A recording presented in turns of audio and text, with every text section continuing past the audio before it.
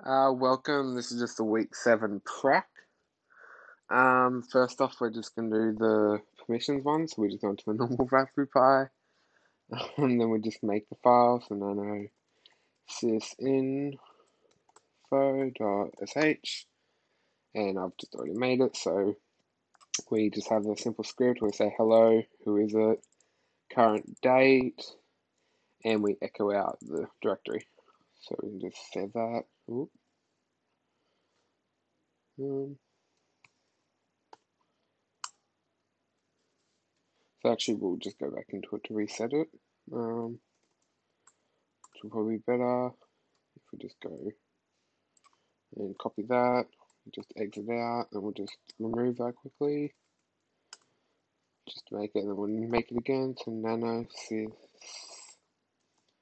info. We'll just paste it in. Oh, actually no, that's wrong again. Sorry. Nano sysinfo.sh. There we go. And you paste it in. Save it, and but then if you try running it, so sysinfo. Oop.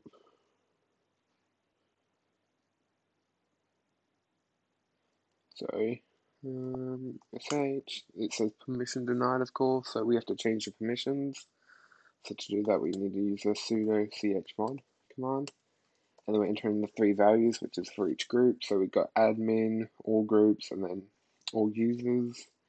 And I'm just set it to 777, which means everyone gets a read, write, and execute. And I'll set it to the file, of course, sysinfo.sh, which does it. So now if we try to run it again, allows us to run it, saying we're in Pi right now, time, date, all that, and we're currently in the home Pi directory. And we can look at these permissions if we go ls, l, and then put the thing in. So it just shows each 3 is a different group. So we've got admin, groups, and just users. And it shows we've got read, write, and execute. So the next thing is to get rid of the password to log into guest. So first we need to make the keygen. Go SSH hyphen keygen. Oop.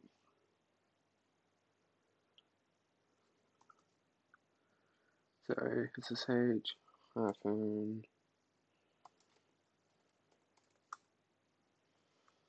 So pretty much then we just make it. We just save it as default. And for now we'll just override it. We don't want a password. Enter in twice, and then we get our key. So then we want to copy the ID over to our guest. So to do that, we go SSH hyphen copy ID. Then we go I, and then we go slash dot ssh slash ID underscore RSA dot pub, because it's public one, and then we want to send it to guest one, obviously. So guest at 192.168.0.203 colon. Actually, I don't believe any colon. No, so then that sends it. Guest password, obviously. Where I can guess. So now, if we go SSH, we go guest at 192.168.0.203. It'll just say that we don't need a password now. We can just exit out of that. So the final thing is encrypting files and sending them over. So I've already set up that we have our ID on this one. So I believe I can show it as well. GPG. Leave that. So it just shows we have our key set up on here. So we'll just make a file to start. So just nano file.txt, and we can just say this is a test. Try to save that.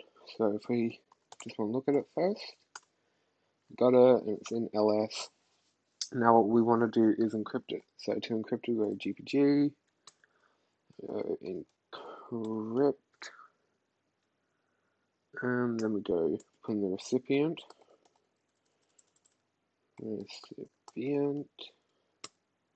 which will be the email that's linked to it. So we go that.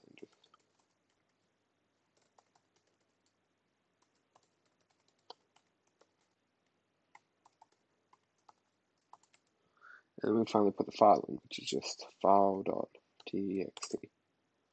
and just yes, just make sure. So now we can list it again, and we got the file GPG. So to send it, we just do the same thing. So SCP, then we go file.txt.gpg, and we'll send it to the Pi over the IP.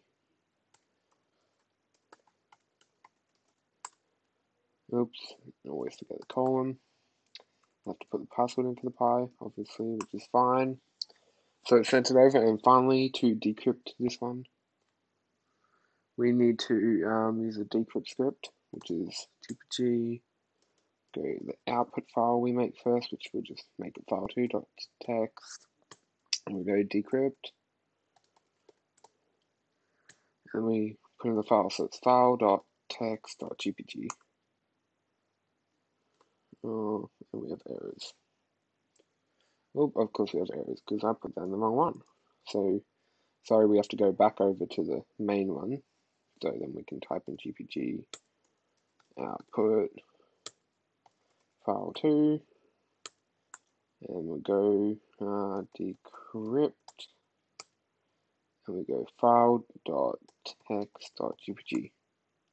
We have to put in our password that was set previously when we first made our one, and there we go. So we've decrypted it. So now, saved as file2, we can go cat file2.txt. Oh, I spelled it wrong. Well, we output it. So just cat file2. And it just shows just this is a test. So this is our decrypting. So yeah, this is week 7. Thanks. Just email me back about if you need any more clarification. Thanks.